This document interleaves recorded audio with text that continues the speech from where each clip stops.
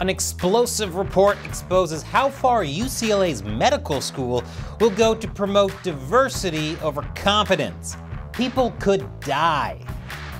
Welcome to America Uncovered. I'm Chris Chappell. A shocking report by the Washington Free Beacon shows that the UCLA's David Geffen School of Medicine, once ranked as one of the top medical schools, has become a failed medical school after implementing policies that encourage racial preferences. Con, this means that future doctors may be less qualified and get more people killed. But pro, that means future UCLA students will have way more cadavers to practice on. This report isn't coming from critics of DEI. This is from UCLA professors, whistleblowers, accusing UCLA's medical school of having double standards by virtually eliminating requirements for Black and Latino applicants. Because nothing says we have full faith in certain racial groups like lowering the standards.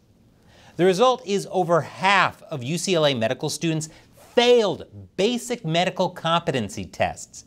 Oh, you thought when I said UCLA was a failed medical school, I was being hyperbolic. Also, if you go to UCLA's medical school, hyperbolic means exaggerated.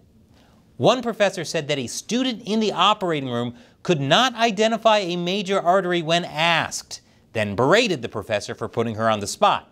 That's horrible.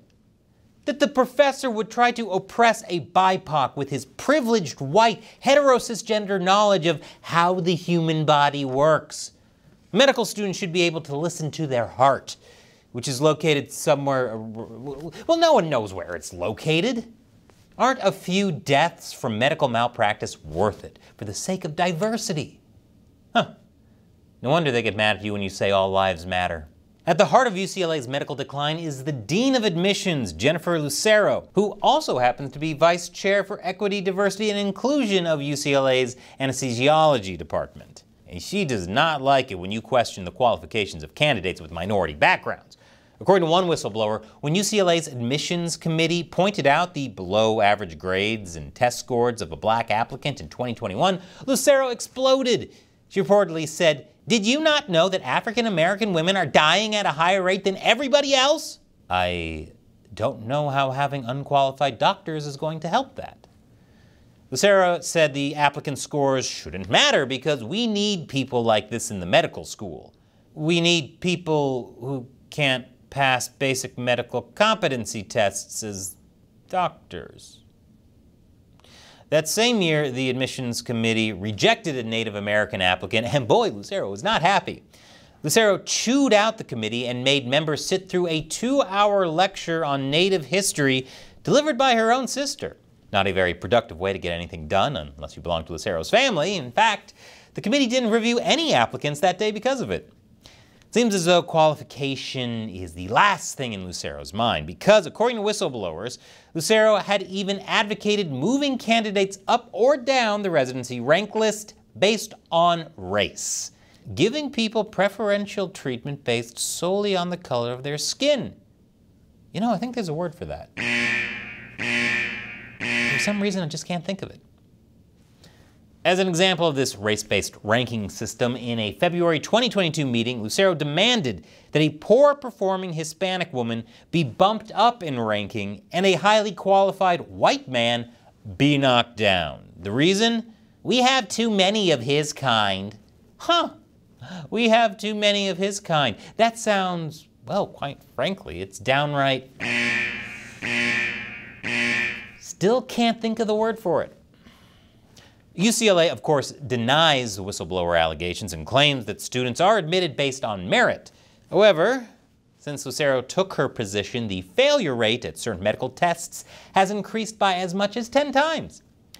But you know what UCLA's medical school does have? Mandatory health equity classes that medical experts themselves describe as pedagogical malpractice and nonsensical, which would really upset these UCLA medical students if they knew what pedagogical malpractice means. Unfortunately, it's not just UCLA we have to worry about. It's the entire medical school industry. Even with the Supreme Court ruling against affirmative action, many are determined to skirt around the rules to promote racially conscious policies at medical schools. In order to get around not publicly hyper-focusing on race, Medical schools instead promote a holistic review for applicants, balancing academic metrics with experience and attributes. Yes, the experience of being black or Hispanic is more important than knowing where a major artery is. They're essentially playing a poor game of guess who to get students who are bad at playing operation. Many argue this is just a way to get around the Supreme Court's affirmative action ruling, since UCLA also uses a holistic review process for medical school applicants. But in practice, according to an admissions officer, all the normal criteria for getting into medical school only apply to people of certain races. For other people, those criteria are completely disregarded, because the first thing I look for in a new primary care physician isn't how knowledgeable they are, it's how hard it is for them to get a sunburn. This is part of a growing backlash to DEI, critical race theory, and woke ideology in general. And let me define that term for you. I like how James Lindsay describes it. The founding premise of woke ideology is that there is no shared reality we inhabit because perception determines reality, and perception is shaped by social position with respect to power. You know, there's another word for when you don't have a shared reality. Mental illness. In this case, one that can be taught and spread.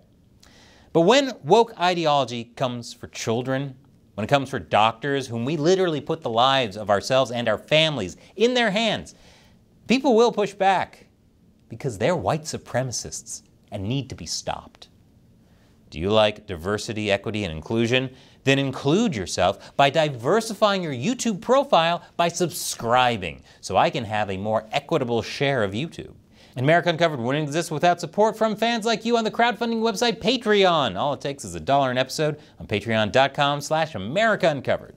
I usually make about 12 episodes a month, but if that's too much for you, you can always set a monthly limit.